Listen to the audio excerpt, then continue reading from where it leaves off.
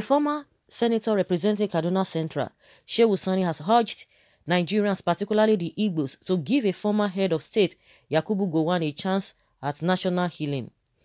Sani tweeted the statement in response to the backlash Gowon received for admitting that a lot of injustice has been done to the Igbos. Gowon, while speaking at the public event organized by Igbo Leadership Development Foundation on Thursday, said, "I believe that a lot of injustice has been done to the Igbos, and a constitutional debate on restructuring must address all imbalances and restore hope and confidence. Nigeria is big enough for all of us, and I believe that the Igbo, Middle Belt and the Yoruba are the true Nigerians, because if you look round our borders, people came from abroad and are still coming, but Igbo have always been there. Middle Belt people have always been there. Even Yoruba have always been there." However, social media users blamed the injustice on Gowon and asked him to apologize for his role in the Biafran war. Shehu Sani tweeted, "General Yakubu Gowon led the war, and 5 decades after, he has been leading the campaign for peace, reconciliation, and national unity. The nation should listen to his panacea for national healing and progress." Responding to Sani's tweet, a Twitter user, Tony Ejike, wrote, "The very war criminal who oversaw the program on the Southeasterners and refused to apologize is the very one leading the prayer for peace. No peace without justice. How can God answer of a man whose hands are bloodstained? God is a God of justice." Another Twitter user, Miche, tweeted, "General Gowon has nothing to offer. He had every opportunity to make Nigeria heaven on earth, failed, and turned back to ask God to do it for him. This is absolutely rubbish." I think in a nutshell, what Shehu Sani is trying to say is that we all should embrace peace. Of course, that is the only way forward, that we should embrace peace. But I just think what the Igbos have been asking of, I think it just is a small thing. Just apologize, because everybody knows the role everyone plays at each time. Even those who are still playing the role, those who are still acting drama, those who think that, oh, tomorrow will never come, those who think that today is just going to be like that forever, are still falling into the same trap. Instead of them to do the right thing, some of them are in their old ages, and yet they are not even doing the right thing.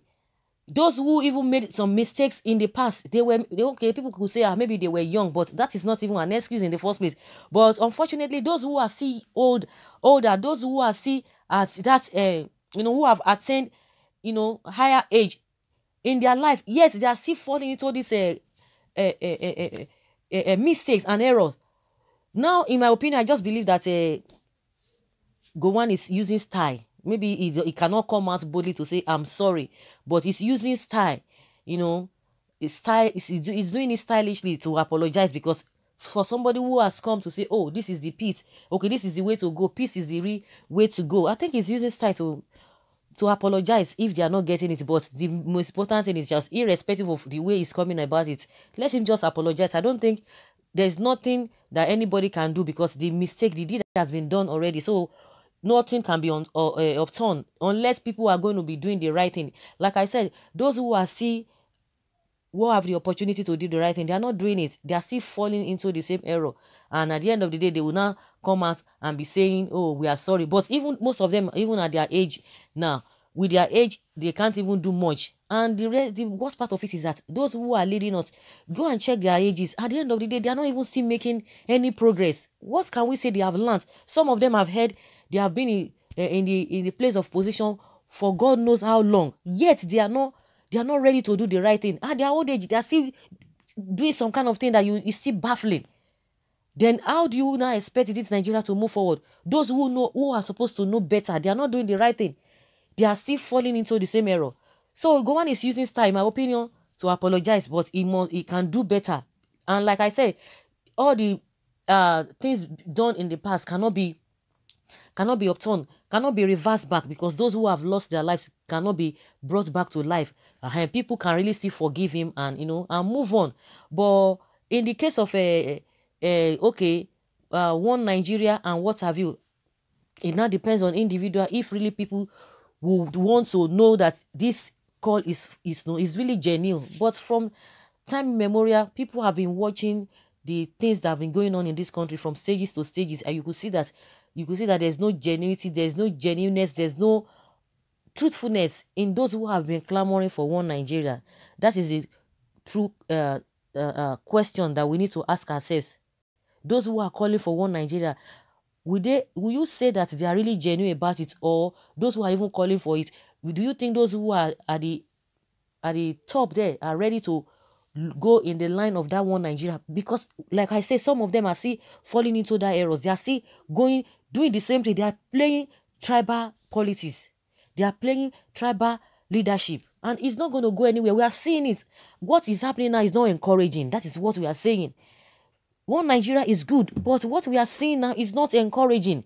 And the question is that, since Gowon'S said in his submission that, oh, Igbos are the real people, they are being on ground, the Yorubas are the real one, this and that, we have a lot of borders, people are just going from places to places, coming into Nigeria. I think we know the meaning of the statement is trying to make. But if that is the point, when you look at the whole thing holistically, you could see that we are not even related in one way or the other. We are not just even having the same thing. We are just trying to force ourselves. When you force yourself, to make friends with somebody, you will never get along. It's going to be quarrel and quarrel every now and then. You begin to see the reason why this person is not even aligned with you, because you don't have a common understanding. You don't have the same culture. You don't understand yourselves in the first place. How do you want to speak? An Hausa person will speak. You want expect an Igbo man to understand. An Igbo man will speak. You want an Yoruba man to understand. How will they understand? A Yoruba man will not understand a Shekiri man or Ijo. It's not going to happen. And that's why we are having problem. It shouldn't have been a problem before, but because, I don't know, the foundation, like I always say, is faulty. And people are not even ready to do the right thing. They will just come out on the pages of newspaper, at public events. They will be saying all of these things, but behind, they do something different. That is where the problem is, because if really those who have been coming out every now and then have been coming out to say, oh, this is the way we ought to go, this is the way things ought to be. Meanwhile, Shehu Sani himself knows that those who are leading us now are not even sincere. He knows what has been happening. Of course, everybody will want to be politically correct so that it won't be as if you are the one inciting division, or you are trying to encourage breakup. But the question is that if there's a referendum, if there's need for people to go their separate ways, is it a crime? I don't know why people are really agitated, or they are really uncomfortable with that. And that is what the problem we are having.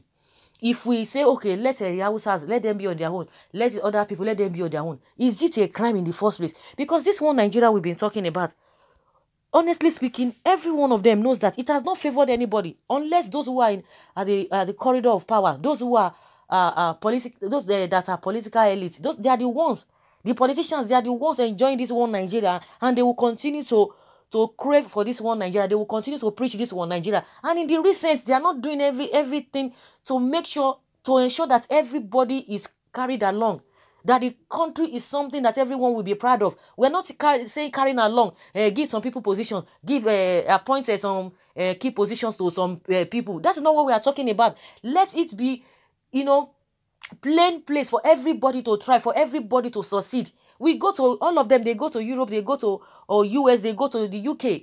They see what is happening over there. They see the development that has been taking place over there. Yes, they cannot replicate the same thing back in our country. That is what we are talking about, carrying everybody along. We are not saying give some people a position or give them money. That is not what we are talking about. And that is the kind of politics that is being played here. That an ordinary man on the street cannot even boast of a 3 square meal. It's very, very unfortunate. And the more they continue to preach this one Nigeria, is to the benefit of the politicians. Go to the north, you will see that the masses, they are suffering. Go to other regions too. The masses are the ones suffering. But the politicians are not suffering, because the reason why the majority of them are shouting is because they believe that, oh, give us position, give us this and this and that. Even when they talk about Igbo presidency, I don't even believe in that, because is it going to change the narratives? Is it going to be a situation by let us just compensate them, or is going to benefit everybody, or they have something to bring to the table. Because those who have come, who are leading now, who are there at present, what have they brought to the table? Those who have led before, what have they brought to the table? Is it just to answer the name, oh, the presidency has finally gone to the Igbos? Is that what we are talking about? It goes beyond that. Normally, if people are doing the right thing, if people are not being tribalistic, an Hausa man being there for, as the president, it's inconsequential. In as much he's doing everything possible that somebody who is from Kogi State is, having that confidence. Yes, I'm proud to be a Nigerian. That is what we are talking about. And they don't want to get it. They don't want to do the right thing. They are playing ethnic politics of bitterness, politics of our own. And it's not favoring anybody. It's unfortunate. People will say, oh, even if you like, pack all your family members to give them all the positions that they don't care. But in as much you do the right thing. But now they still pack all their family members there. We are not seeing any results. So what are we talking about? Even if they try to observe this federal character. Even if you observe federal character and you don't put the right people there, it will amount to nothing. It will amount to nothing. This one Nigeria that everybody is just like, let us be united. All this while they've been talking about it. All this while we've been preaching about it. Why is it that it has not yielded the desired results? Why is it that we have not enjoyed the one Nigeria all this while? That is a question people need to answer. But if you just continue to say, okay, people should just forget about it, they should just continue in suffering.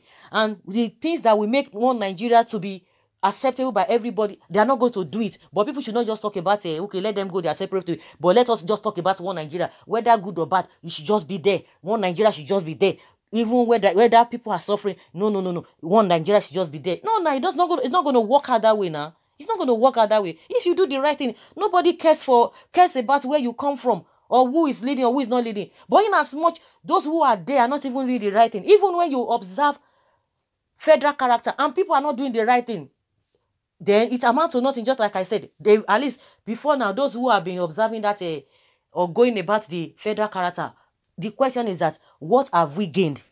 What have we gained? If you are doing one thing over and over again and you are not getting the desired result, you will change course. You must not continue with that. And that's where we are having problem. Someone says, a round of applause for the senior advocates of the masses. Thank you, Shehu. You entertain political foes and keep them on toes to improve. And someone says, who told you they are looking for peace? It is because they see and know that Igbos are leaving them 50 years after the war. They never see or think of all these evils they committed against Igbos. It is too late to cry for a broken egg. Someone say, go and make peace among your people and Fulani first before the Igbos. And someone says, regret. After all, those who labored for are using your people for pepper soup. And at this point, you decide to insult the Igbos of being marginalized. We only fight a just cause, and history has vindicated us about our brothers who snitched on us in the name of oil and were later killed. So guys, let us hear your opinion concerning what Shehu Sani is trying to say. Like I said, if you talk about one Nigeria, what of the people who are leading, are they even ready to do that? They've been talking about this one Nigeria. They've been on this one Nigeria for how many decades? What have we gained? What is the result at the end of the day? Nothing. It's still the same complaint. So if we try to diversify, they talk about diversification. Let us diversify. Let every region be on their own. Let us see what will happen. So guys, leave your comments below in the comment section and let's have your take based on what Shehu Sani is trying to preach.